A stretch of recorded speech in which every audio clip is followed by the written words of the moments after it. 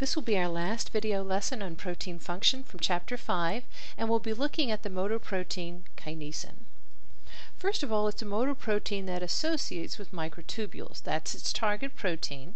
Remember, with myosin, our target protein was actin, and it has a different role within the cell. However, if we look at the figure at the top of the screen here, we see that the structure is very similar to that of myosin. For each of the monomers, we have a globular head, we have a straight neck region, and an alpha helical tail, and then those tails form a coiled-coil interaction to form our fundamental unit, the dimer. The other thing we notice, and that's depicted in our cartoon structure here, is that the neck is shorter in kinesin. We still need those necks to move our heads, but the movement is slightly different, and so we don't need to wrap those light chains around our necks to strengthen and support them in our movement.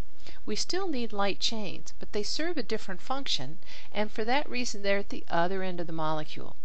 So remember, with myosin we had 2 light chains per neck, 4 per dimer. In this case we have 1 light chain per monomer, 2 in the dimer, and the role of these light chains is to grab hold of a vesicle, and we're going to walk it from one end of the cell to the other. So that's the other difference. Kinesin moves by stepping instead of grabbing. Remember, with myosin we grabbed opposite muscle fibers and we pulled them together to contract the muscle. In this case, we're going to pick up a vesicle and we're going to walk or step it from one end of the molecule to the other. Another similarity is that we're going to move those heads by ATP hydrolysis.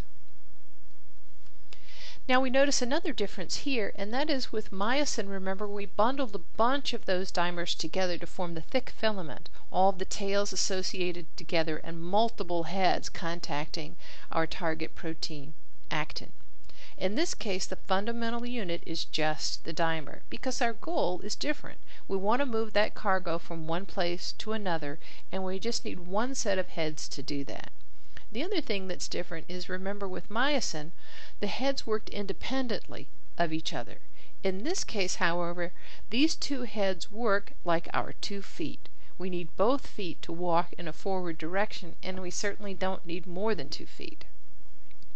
So here we are, we're carrying our cargo bound to the end of our tails, and we've got the 2 heads here. It's bound to tubulin. Remember, tubulin is composed of alpha and beta tubulin. Alpha in the darker blue and beta in the lighter blue. And here's what we're going to call our leading head in orange. It's bound specifically to the beta subunit. That'll be our right foot for now. And here's our left foot in yellow, and it's currently bound to ADP, and it's not bound to tubulin. So this is our starting position. The first step in our sequence is the same as myosin. That is, we're going to bind ATP, but the effect is very different. Remember, with myosin, when that head bound ATP, it let go of the actin.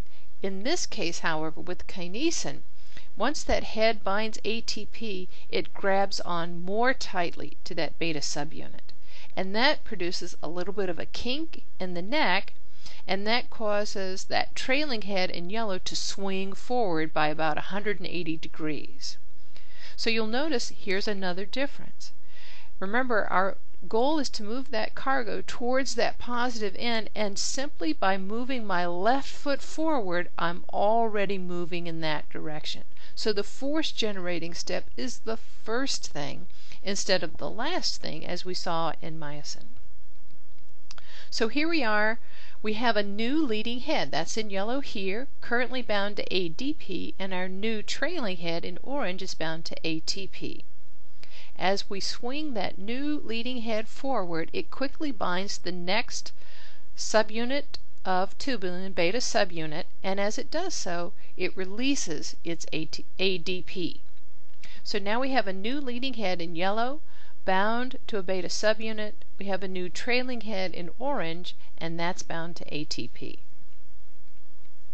In our next step, that trailing head is going to hydrolyze ATP and release inorganic phosphate, and it's still bound to ADP. Remember, this is where our previous trailing head started.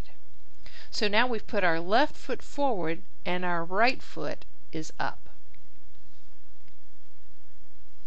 This is how the kinesin motor protein works. It steps 1 foot forward at a time, and each foot moves in relationship to one another. So they don't work independently of one another. They work in concert, in cooperation with one another. That's another distinctive difference. And in this case, we're moving in one direction. The cargo remains attached, and one head is always bound. We're always moving in that forward direction until we get where we want to go. And so we say that the movement is processive. Now, another way in which myosin and kinesin are similar is that they're both part of a family called NTPases. Remember, NTP stands for nucleotide triphosphate, and NTPases are enzymes that digest or hydrolyze a nucleotide triphosphate. So that would apply both to kinesin and myosin because they hydrolyze ATP in order to move their heads or levers. They're also part of what's called a superfamily, that is to say there are many examples of this, and they have a phosphate binding loop, and so they're called P-loop NTPases. You'll need this information in answering some of the homework questions. So an example of how we might use kinesin as a motor protein, it might move cargo between the cell body of a neuron and its axons. That can be quite a distance, and so we need to make sure that it's going to hold on to that cargo. Remember, that's why we need the light chains, and that it's going to keep walking forward until it gets to where it needs to go. This concludes our studies in Chapter 5. In our next lesson, we'll begin our studies in Chapter 6. We'll begin to examine a class of proteins that function as biological catalysts, that is, enzymes. We'll see why there is a need for this class of proteins and, in general, how they function. We'll also be struck by the levels of reaction rate enhancement they make possible.